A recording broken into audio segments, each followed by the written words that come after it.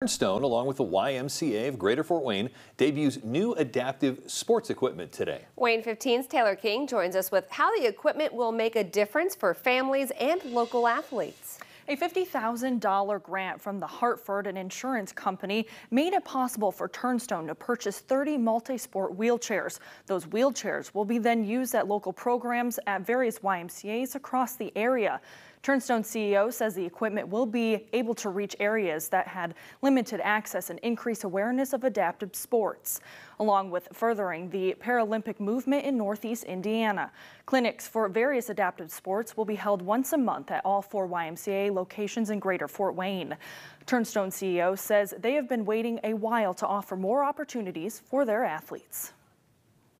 What's so exciting to me about this opportunity is going to provide the equipment and the partnership with the YMCA that will be able to take programs for people with disabilities out into the communities instead of relying on folks coming to Turnstone. So we're going to be able to go out to the people, and to me that's something that we've wanted to do for a long time.